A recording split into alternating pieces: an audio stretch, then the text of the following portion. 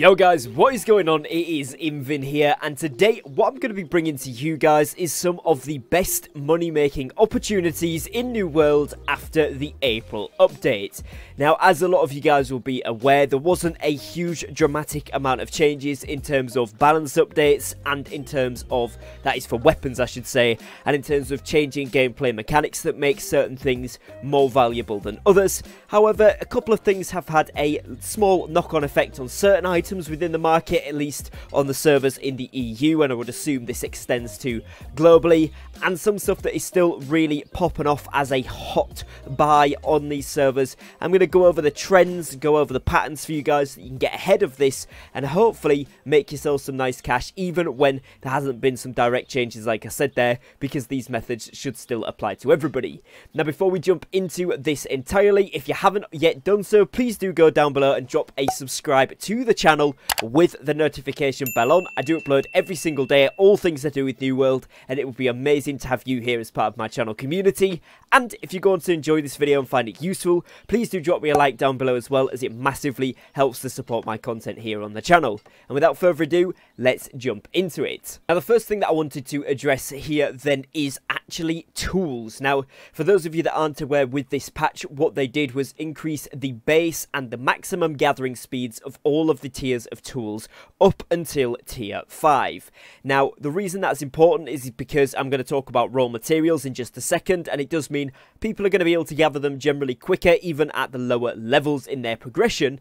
However, tier 5 was unadjusted, which just basically means the higher gear score you have, for example, like this one here is a 598 gear score, you guys can see that that gives you 845% gather speed, whereas the 500 base maximum gives you a 625, and it continuously goes all the way up there to 600, which is of course your maximum. Now, the higher up gear score you get, obviously the higher refining these have, and you can see the really high gear score ones actually do cost a significant amount of gold, and this is probably going to be the same on pretty much every server, so if you are able to craft them, do check the prices, but they may well be worth making. However, if you do go back a few pages until you start to see some tier 4s on here, then you might actually be surprised that these have gone up a little bit in cash, as they are a little bit more in demand with some more players coming back to the game and, you know, kind of wanting to get involved with the gathering now that it is a little bit quicker. Now, you do have to go quite a decent way back, at least on my server, to be actually able to see these tier 4 ones, and some of them are pretty cheap, to be honest, and I don't think that they're going to be a skyrocket price. However, if you've got some old ones that you got given in excess by a friend that you want to sell, now may be a good time to do this, but it is not going to be a good money maker. What you are going to want to do though is try and get those higher tier, towards 600 gear score tools at the tier 5 variety if you can. Now, like I said in the first bit there then, raw materials as a result of this technically should be going down on some servers because they're going to be faster to gather for pretty much everybody, and at the very bare minimum for tier 5 players, it's going to stay the same as it was before, so there's no real nerf or anything like that. There is just a lot more access to get these quicker. That being said, there is still a very high demand for pretty much every raw resource in the game, and as you can see, even green wood on my server here, if we filter the price to the cheapest ones, they are selling for 0.27 per. If you think about one tree that you do, you get like 30 odd. You're going to make a decent amount of money off this, you know, maybe even 10, maybe even 8 wood, let's say, that you get per tree. As some of them are smaller, you get a little bit less. This is still going to be a very decent amount of gold if you just spend 10 minutes doing this. You can easily make upwards of 500-600 gold in a 10 to 15 minute period. So if you really are struggling, like you can see in the top right, I've been awfully lazy, so this might be a really good way for me to get some gold as well. And it is a very, very straightforward way that a lot of players can do this. And with that buff, I wanted to kind of include it in. Raw materials might be worth selling on your server. Again, do check the price. For example, iron ore is another really, really good one that tends to sell for a lot because people are smelting a lot, and that is 0.38 per one, and again, generally you're getting 4 or 5 as a minimum per node, so you are going to be able to make a few gold per node. Again, 10-15 minutes of farming this, you'll be way up there to a few hundred gold. So particularly when you're starting off, if some of the other methods aren't available to you, you're either a returning player or a newer player, or a endgame player like myself that's been lazy on other methods, this is a great way to just spend 10-15 minutes getting yourself a nice solid bit of gold per day, even if it's just to buy some stuff from the faction shop. Now the next one here is a big one, and this is going to be your cut Pristine Gems. The reason that this has gone up so much in price, and as you can see here, cut Pristine Rubies are actually 350 gold each on my server right now, plus of course your tax, which is going to bring it up to the 370 mark. They are quite expensive. Now the main reason for this is of course that we now have double mutations available to us on the server, so if I actually go and look on my map, right now you can see that I've got the Tempest Heart mutation, which was of course released with this update. And that is the Hellfire one, hence why the Ruby is of a higher price. And I also have the Lazarus Instrumentality mutation on right now, which is the Eternal or the Void version. So again, the Amethyst gem is going to be up in price. And as you can see here, these ones are again 313, 314-ish and above without tax. Now the reason that these, again, other than the fact that we've got the double mutations, is obviously swapping for that, but then players also need to switch out if they're going to use the same pieces of gear for PvP, which when you're leveling your first 625 set, generally you do one that can do both things. Some players might not. Either way, they're probably going to be swapping gems a lot, so certainly if you've got any that are on the current rotation sat away in your bank, in your storage, wherever it is, now that you can just grab things out wherever you want to be, get them on the market, especially if you can cut them, because they are going to sell for a lot. And when these mutations change, whichever element they are, if you've got the relative one or you get them as a drop as you're going around farming, like I said, with ores or whatever, then this is going to be a great way to make some cash. Especially if you're a returning player, the chances of you having these in the bank somewhere is pretty high, so do get yourself on there. Even if you can't cut them, the raw versions are still selling. For example, a Pristine Ruby, the uncut version, is still 75 gold, so it is much, much more worth cutting it if you can, or having a friend do it for you. But even if you can't, they are still a very decent amount of gold. And actually on my server, you might just be making a profit. It depends, I'd have to work out the margins exactly, but I think you're making about a 20-30 gold profit by buying these and cutting them. So again, do keep an eye out on that on your server, particularly for the ones on rotation, like I said, as they are going to be really, really crucial, and potentially even some of the PvP ones, like for example the diamond here. As you can see, this one is upwards of 350, again before tax, so you're looking at 370, 380, and this again is because people are swapping it out for sets, be going in between mutations, PvP, etc. And some of these are even good for PvE, like the diamond is really good, particularly if you're healing. But there is also a number of other gems that you can really get on top of, so do keep your eye on the gem market, as it is probably going to be pretty lucrative. Thanks to, I know this came kind of before this update, but let's say going from this update onwards, it's going to be a great way to make some gold. Now, something I've seen a lot of comments about on Reddit and in the YouTube comments here, as well as people kind of telling me in Twitter responses, that the storage chests are making them a bit of money.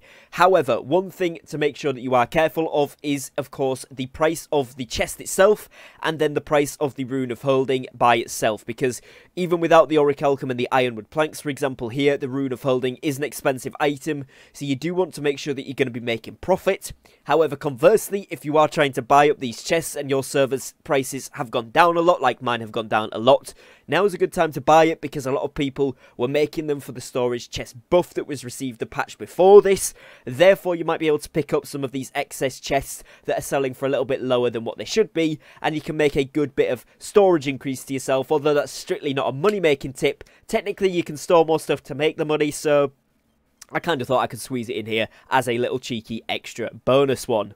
Now, of course, without doubt, the Asmodeum and the other daily craft items are always going to be up here. It's one to throw in every single time because it is super, super important.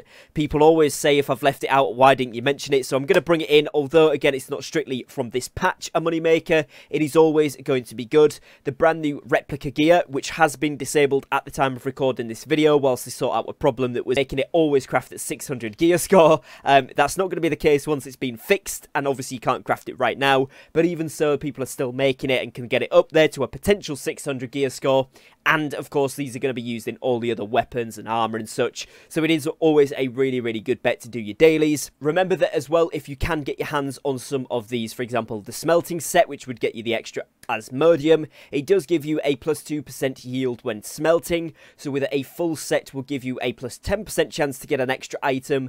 And this means that again you can get 11, 12, 13, some people have even got 14, 15 or or even upwards on their daily craft limits instead of just the 10 that you get by default with this gear on. So it is super worth getting, but on sort of a similar strand to that, as you can see, the smelter's smock here, or any of the smelter's gear, is still of a very high rarity and in solid demand for the Asmodeum, of course. So if you do get your hands on this, which is obtained from the tier 3 smelting trade skill aptitude caches, then this is also going to net you a pretty penny as well. So maybe some of the other ones like the tanners or the weavers are slightly more obtainable. They're only usually a couple of thousand at most each for those, and then you can get your hands on a lot of extra daily crafts, so you can make yourself a nice bit of profit there. And like I said, if you do open a tier 3 smelting one and get your hands on this, if you do want to sell it, you're going to net yourself a good bit of profit there again. Now this one might come as a shock to some people because they haven't been getting on turn with the trend, but Hyssop is actually half a gold each on my server.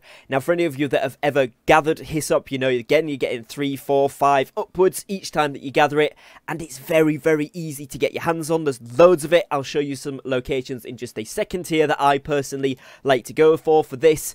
And basically why this is selling for a lot is because it is needed for all potions now with the brand new release of the Alchest a few patches ago.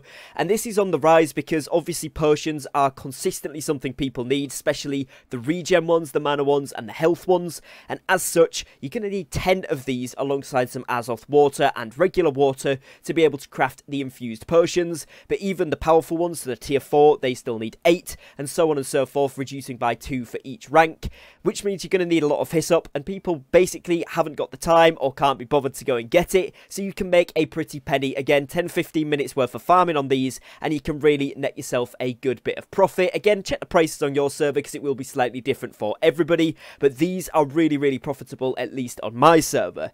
Now, I said I'd show you guys some of my spots, so don't go ahead and steal these if you're on Dry Tree, because I'm going to be farming them myself.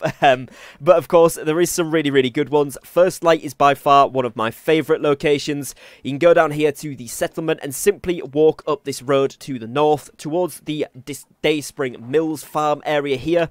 This entire area by the coast, just the right hand side of the road if you will, and going up here is entirely covered in Hyssop. There's loads and loads and loads of it, and you of course get some of the spices as well. You will see that there is often some corrupted portals here which you may have to take care of, but as a level 60 player with 600 plus gear score, or even just 550 plus, you'll easily be able to take these out, and often there's people running around gathering it that will help you, and it's a really, really good location. Another one that I really like is the bottom southern region of Reekwater, again infested with these pesky corrupted portals, and actually these ones can be a challenge to take out solo, so often I'll get some friends to help me clear them.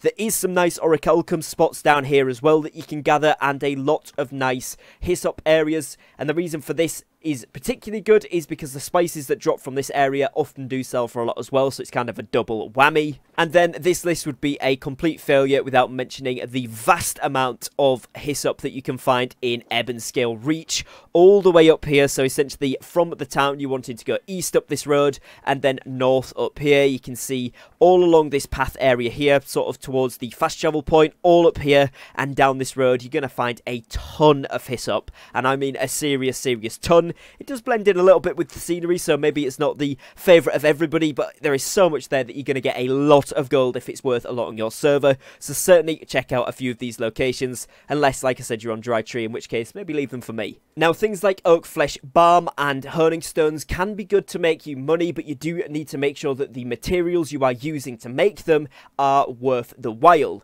Now, Gemstone Dust is on the same ilk as this, but I wanted to mention this one separately because a lot of players are using it obviously in PvP, but they've now started to use it in Expedition Mutations a lot more to give a little bit of a bonus defense against all of the elemental attacks.